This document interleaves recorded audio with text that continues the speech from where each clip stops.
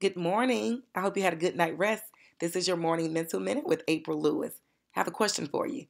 What are you reading? What was the last book that you read and why did you read it? Here's a little quote that I want you to keep in your mind.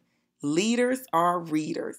Whether you're leading a team, an organization, your church, a ministry, a community, whatever it is, you're leading because you're always leading yourself. When you open up a book, you're taking yourself to a place that you wouldn't have exposure to if it wasn't written. You're able to increase your imagination. And depending on what you're reading, you're increasing your faith. When I read the Word of God, it really shows me that everything is going to be okay if I do my part. So I encourage you, challenge yourself. If you want a regular reader, challenge yourself to read one book in the next 30 days and watch how you feel. Every day, read something. I'm not going to say read for 10 minutes, 20 minutes, or nothing.